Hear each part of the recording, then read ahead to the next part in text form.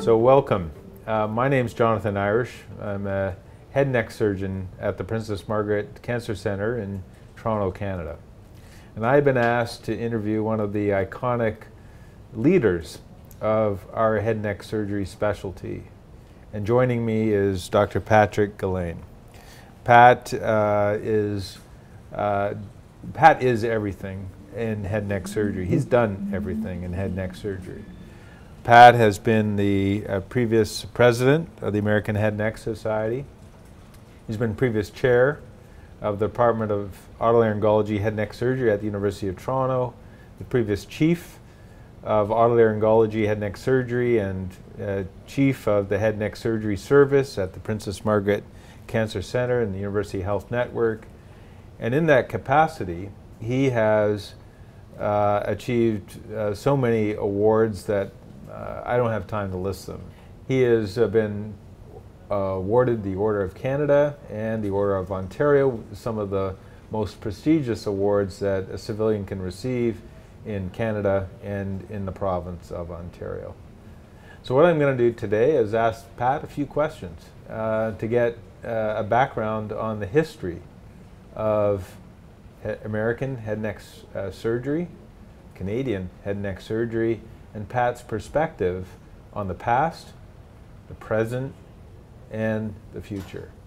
So Pat, welcome. So, thank you, John. Thank you very much. First of all, it's a great honor to interview you. I was a student of Pat's, by the way.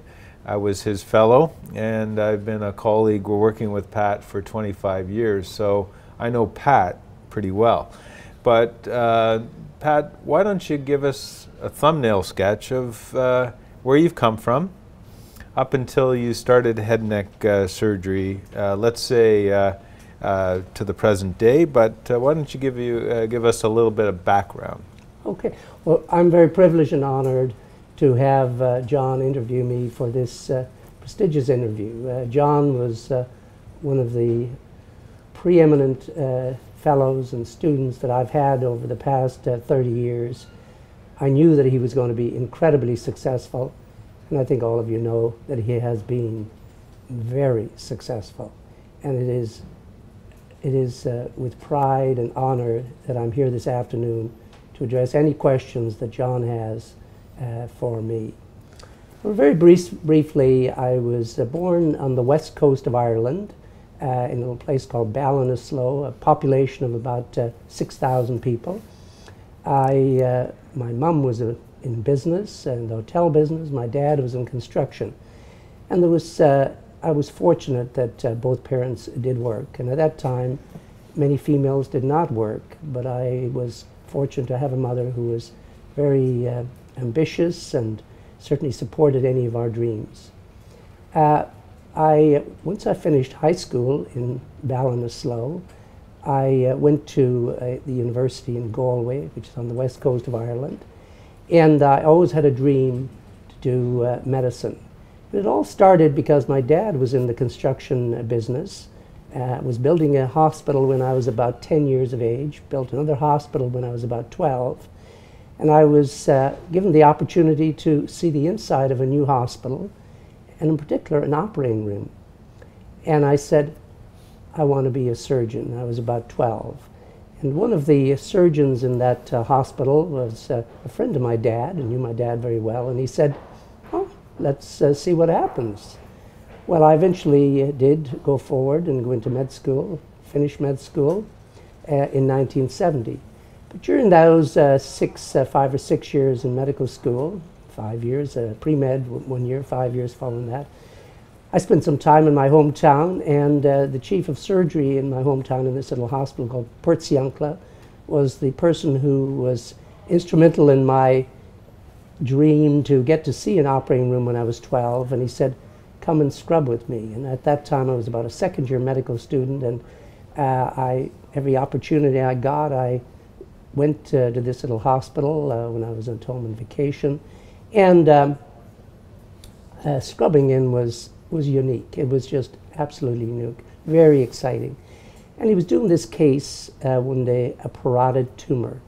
and he couldn't find the facial nerve. I'd gone and looked at it and knew where the facial nerve was, but he did as well, just couldn't find it. And he turned to me and he said, Pat, he said, why don't you do head and neck surgery and come back and join me in this hospital. So that was one of the things that really triggered my interest in head and neck. And number two, John, I loved anatomy. As a first and second year medical student, I had an exposure to anatomy, and I was given a project, which I alluded to in the Hayes Martin lecture 2 years ago, that was all about neck dissection. And I had to present to the class a project on neck dissection. Well, at that time there was no opportunity to get to Google search, etc., so I got Hayes Martin's book, Head and Neck Anatomy, in the library.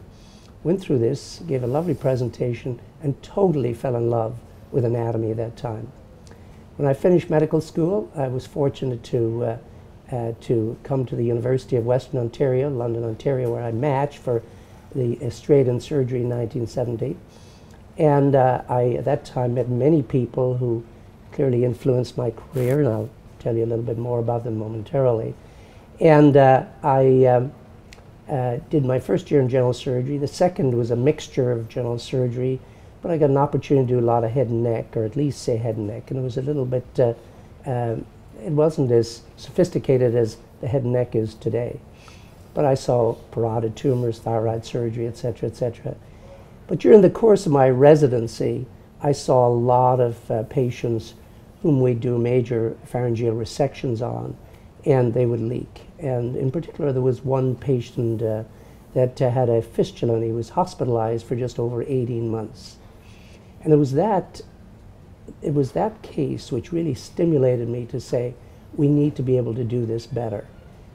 As a result, I had a desire to make changes, effect changes, and to try to reconstruct people, try to do it better.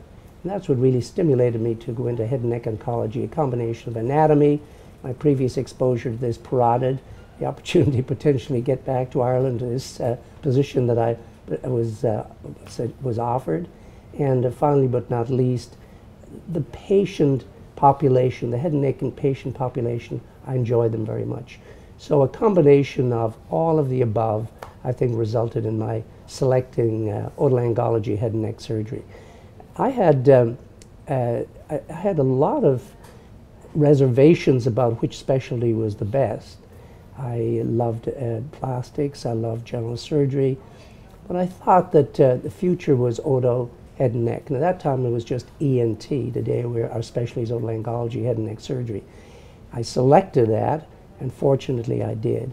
And when I finished my residency, I was fortunate to have been selected to a fellowship at that time. There was no match program with Sebastian Arena in Pittsburgh, who had been a previous fellow of Dr. John Conley, that most of you in the society know incredibly well, one of our founding fathers, our first president, etc. And Sebastian took me under his wing. I spent the year 75, 76 in Pittsburgh with him. And then, fortunately, during that time, Sebastian Arena took care of one of Dr. John Conley's aunts in Pittsburgh. On a Sunday morning, I'm doing rounds at about 7 o'clock, because at that time you work 7 days a week. And this tall man arrived on the floor and he said, "I'm looking for Mrs. So-and-so." And I recognized this face, and I went over to him, and I didn't realize she'd been related to him. And I said, "I'm Dr. Arena's fellow." And he said, "Oh, you sound Irish." I said, "Well, I'm Canadian-Irish." And he said, "Are you doing head and neck?" I said, "Yeah, I'm Sebastian's fellow." "Show me my aunt." So I went and showed him the aunt and had a coffee with him after that. And about a month later, I met him in Miami. And I said, "Dr. Conley, I applied for your fellowship on 2 occasions in 1974 and 75. Never heard from you, and was rejected, I think, on the 4th letter. Is there any opportunity?" And he turned to me, he said, "I have 13 young doctors," he said, "that would like to be my fellow next year. I've never taken an Irishman. My grandfather was born in Ireland." He said, "I'm going to give this a chance, and I'm going to take you." So he called Sebastian that night, and Sebastian, the next day when I arrived back to Miami, said, "Oh, you've been talking to Dr. Connolly?" I said, "Yeah." He said, "I gave you a good reference. You'll be his fellow probably next year." So that's what got me to where I am probably today, because he was probably one of the greatest people I think I ever trained with, John, and was a remarkable teacher. But I'm also grateful to Sebastian Arena, who took the chance on this young Irishman from London, Ontario. He didn't even know where London, Ontario was. And he said, "Okay, come and work with me." So that was it. Well, Pat, I've known you for 25 years, and the name Sebastian Arena's come up before, but the name that has probably come up more than any other as far as a mentor goes is the name that you just mentioned, John Connolly. So I thought we'd spend some time talking about John, because he is not a mentor, obviously, that I knew, but I knew him through you. And so I feel, in fact, that I've done a fellowship with, in some ways, John Connolly. What about John Connolly inspired you? And perhaps you can give us a story or two, some anecdotes about John Connolly. Well, from the first time I met Dr. Connolly, he changed my attitude towards head and neck surgery. John was incredibly passionate. He just turned 65 years of age when I was his fellow. But right from the time I met him, John, he just totally inspired me. He affected this change in me that I didn't know what was happening. And I have no idea to this day, John, what was really happening to me.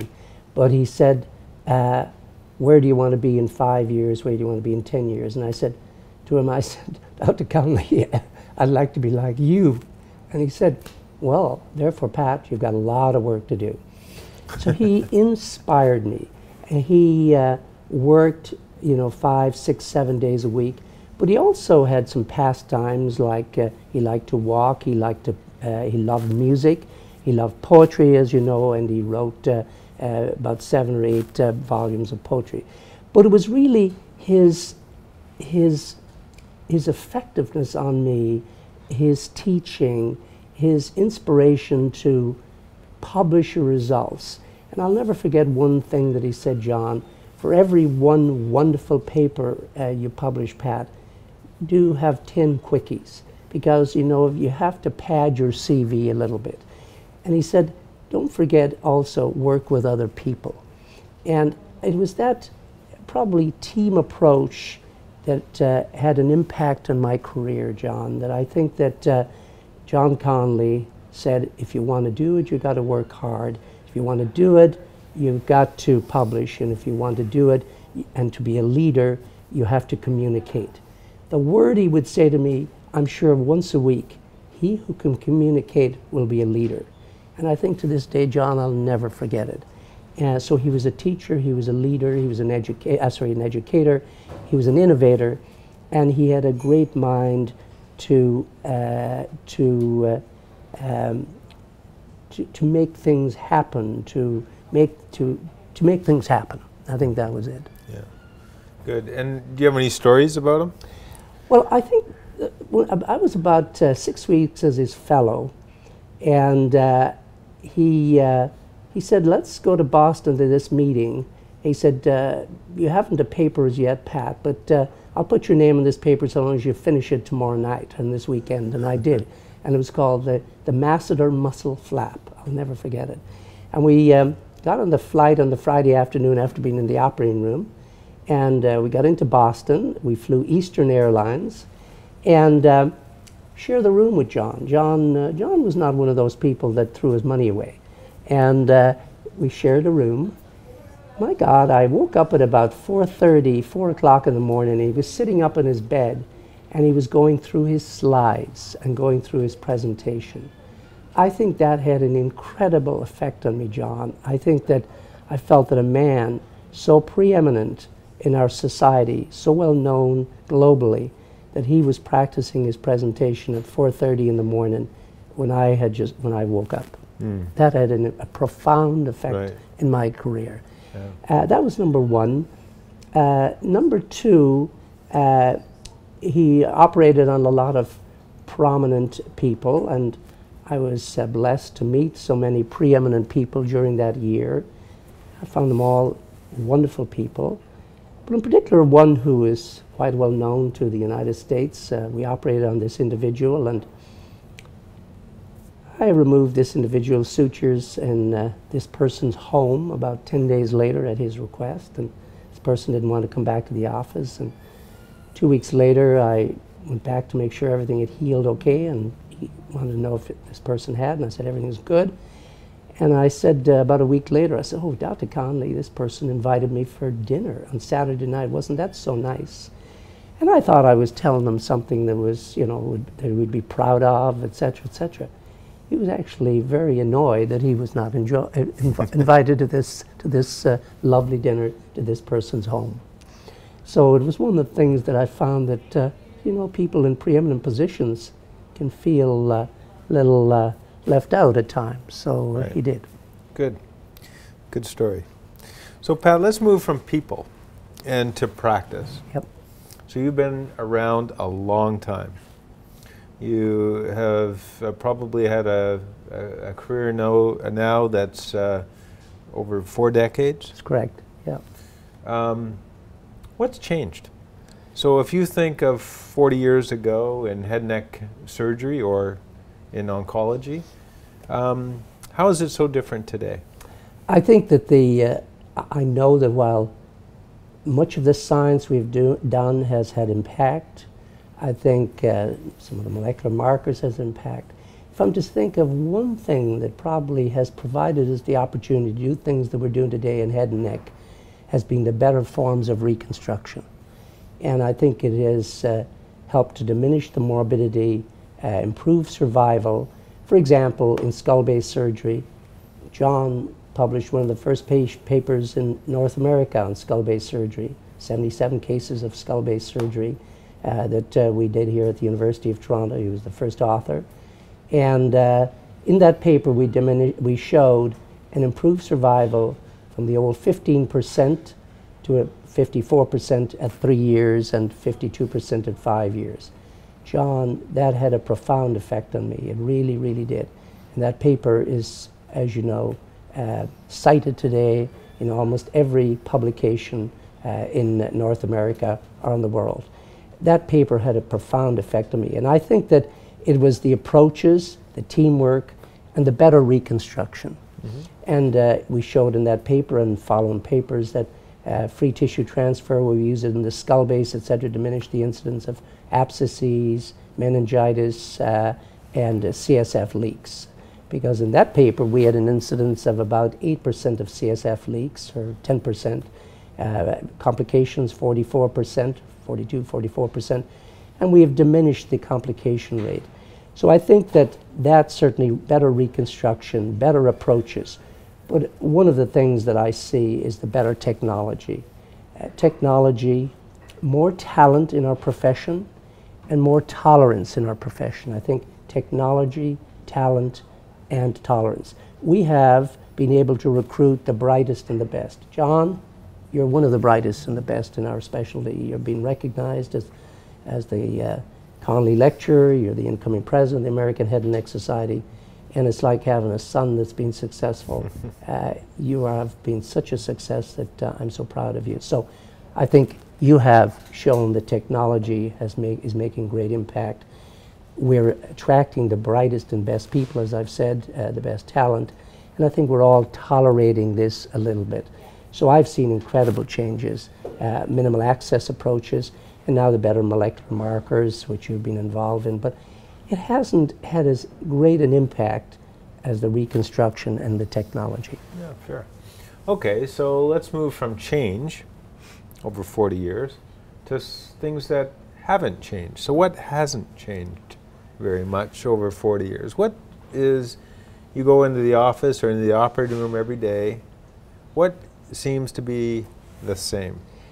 We continue to struggle 40 years later with budgets. I honestly think that we've all gone after funds, etc. Maybe I'll mention that momentarily. But I think as I come to the office 40 years later, John, you as the provincial head, you as the head of surgical oncology, just stepped down from that position. My other colleague, Ralph Gilbert, is our chief. I hear it every day. We need more money. Budget is an issue. I think that that is the one thing that has not changed. We've been able to change surgery, the way we do it, being able to recruit great people, great minds. We have labs, et cetera, but it's the budget. Interesting. So what's your solution? Philanthropy. I think that philanthropy is the solution, and I think that we've got to continue to impress on our patients, and our more wealthy patients, that they've got to contribute if they want to be able to continue to have a superior healthcare system that we have in Canada. We're fortunate. I have been to 102 of the countries in the world, and without a doubt, even I'm speaking to an American society and as past president of the society, I think we have a unique healthcare system. I'm hoping that we'll be able to continue to fund it, and if so, we'll continue to be able to care for the people of Canada. Great. So, change, no change. What's the biggest current threat do you think we have to our specialty in head and neck surgery, and perhaps in medicine as well? Let's take both. I think to continue to be able to attract, number one, but to retain talent. I think one of the weaknesses in Canada is that we've been able to attract some wonderful people who have made incredible changes in our specialty, in other specialties. I'll take lung transplant. The two people who pioneered the lung transplant moved to the south of us. Many of our Canadian singers, our Canadian poets, our Canadian entrepreneurs have moved south. And it is how can we put in place an environment that will keep them in Canada? We have incredible people. We've got great entrepreneurs, but we're having a hard time trying to retain them. I think that's one of the real challenges. And I think it's one of the things that I've mentioned to some of our members of Parliament in the last year, and I've said, is there any way we can create that environment? And we're doing that, I think, with MARS within the University Health Network, the foundations within the Princess Margaret Hospital. Departments are putting more money into recruiting the brightest and the best people. And I think that that is one of the things that we have going to have to protect. And the leaders in our fields, not alone just head and neck, but in auto head and neck, plastics, any of the surgical specialties, medical specialties, is how we retain those people. So I think philanthropy is it.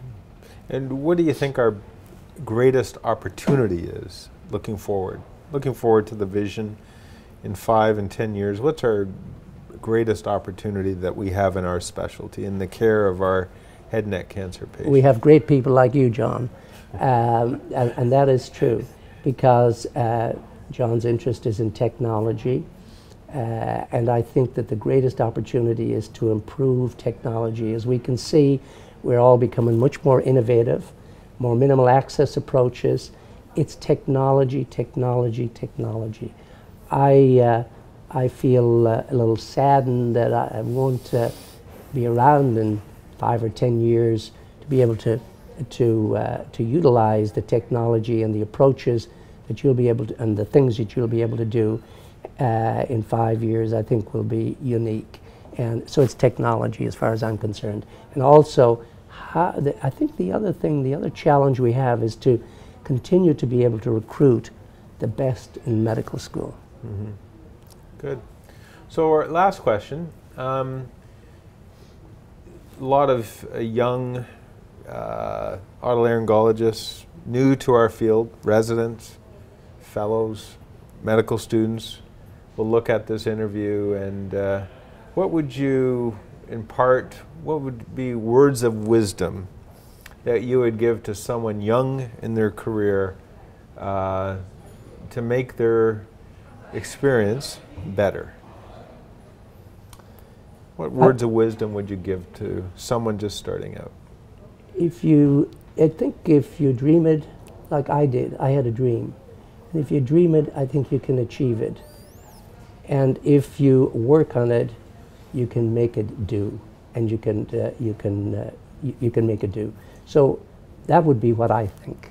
And looking into the future, I think that to younger people, get the best education possible. Go get the best training, give it as much as you can, and work at it, and try to have a goal of 1 or 2 or 3 areas, not just one specific area. So like you've done with head and neck, for them to focus on one area. I think that's it. And if they dream it, they can achieve it. Pat, as always, when I'm given a list of 15 questions to ask you, I only have to ask about 3 or 4 because you basically fill in the rest. Absolute pleasure. Thank you very much, John. Thank you so much.